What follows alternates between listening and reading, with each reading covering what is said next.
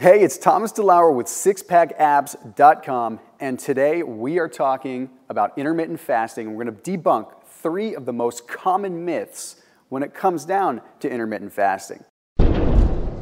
Hear so many people talking about how they wish they could do intermittent fasting, but they're just afraid of these 3 looming things that are constantly out there on the internet. So let's get down to science, let's get research backed, and let's break down exactly what these 3 myths are and how I debunk them. The first one that I want to talk about is the fact that everyone thinks they're going to lose a ton of muscle. They think as soon as they stop eating every 2 hours, all their hard-earned muscle is just going to disappear and fall right off of them.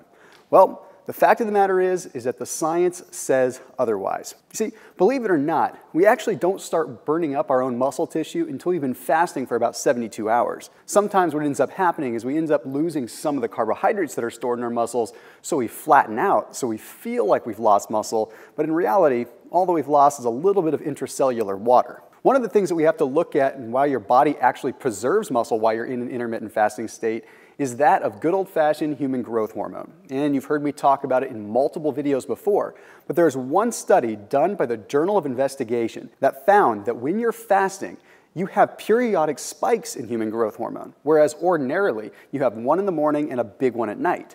So when you're fasting, you have spikes that happen throughout the day, sometimes every hour. And by the time you get closer to 24 hours, you actually have a spike that is 2,000 times the amount of growth hormone that you normally have in that spike. Now, albeit that's a very short pulse of growth hormone, but it's still a pretty big shot in the arm when it comes down to the fact that human growth hormone preserves muscle and allows your body to burn fat. Then, to add insult to injury, you end up having an elevated level of growth hormone for about 36 hours after the time you fast. So you're getting a residual effect as well. But there's actually some more when it comes to fasting that makes it pretty darn fascinating. One study published by the Journal of Endocrinology took 2 groups of men.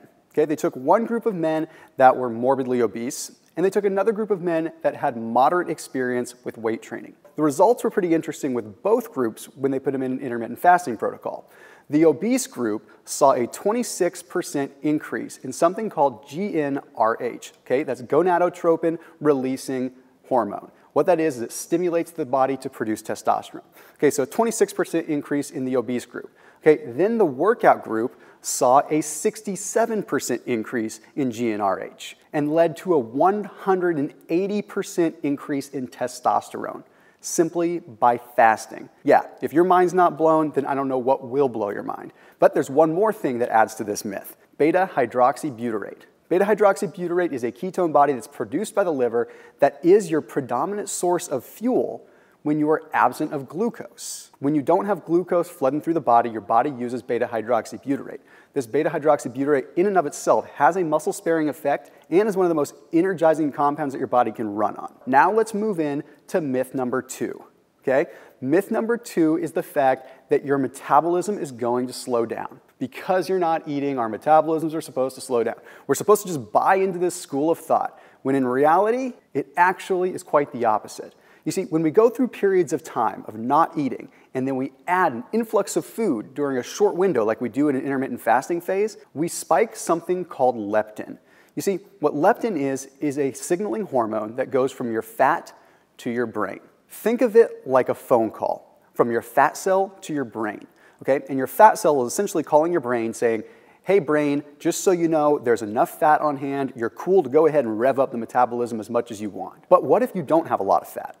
Well, the thing is, leptin plays a role when you eat too. Have you ever heard someone talk about the benefits of a cheat meal? How when you have a cheat meal, you get this big spike in special hormones that make it so you burn fat? Well, newsflash, that special hormone is leptin. What if I told you by intermittent fasting, you get the benefits of a cheat meal every single day? You get those hormonal benefits. You see, you're not eating for an extended period of time, then all of a sudden, you eat a bunch of food, predominantly with some glucose in it, and you get this big spike in leptin that triggers your brain to say, okay, cool, there's enough fuel, we can crank up the metabolism. Myth busted. Your metabolism does not slow down. If anything, it speeds up when you're intermittent fasting. Now it's time for me to get super scientific on you, okay? I'm gonna drop some knowledge for this 3rd myth. This myth is that you're gonna have a serious amount of cognitive decline. I talk to so many people that say, I don't wanna fast because I can't afford to lose my mental function. I can't afford to be fatigued. All right, well, let me debunk that right then and there. It has to do with our good old friend beta-hydroxybutyrate once again. As you get to know me, you're gonna hear that that's my favorite word. I talk about BHB, beta-hydroxybutyrate, all the time. Here's how it works. You see, our brain has this interesting thing. It's called the blood-brain barrier. And normally what that blood-brain barrier does is it protects things from getting inside the brain, even potentially good energy sources. Well, the cool thing is beta-hydroxybutyrate has a way of signaling with the brain that it can actually get into the brain. And here's where the science starts. That beta-hydroxybutyrate gets into the cell, it gets into the mitochondria, and then it breaks down a little bit further. It breaks down into something called acetylacetate. Okay, and this acetylacetate is broken down even more into something called acetyl-acetocoenzyme A.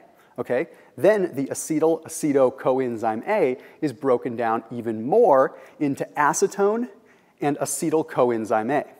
Now, acetylcoenzyme A is everything that we want. I don't know if you remember biology class or your sophomore year in high school when you learned about the Krebs cycle, but I'm not going to go too much into detail, but that acetylcoenzyme A is the root of creating adenosine triphosphate, ATP, the whole reason you take creatine, for ATP, for strength, for muscle volume.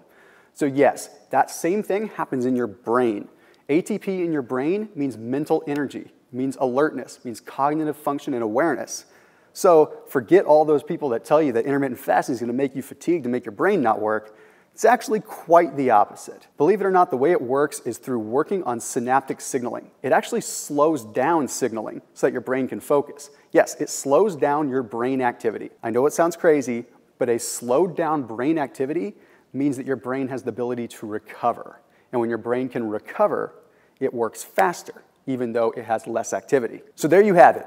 We focused on the negatives and why we corrected them. Now it's time to focus on the positive. Okay, all the good things that are coming from intermittent fasting. There are so many benefits out there, so many amazing ways that you can kickstart your body into an absolutely revolutionized version of yourself. And it just comes down to obtaining the knowledge, getting the right scientific research in your brain so that you can become exactly what you want to be.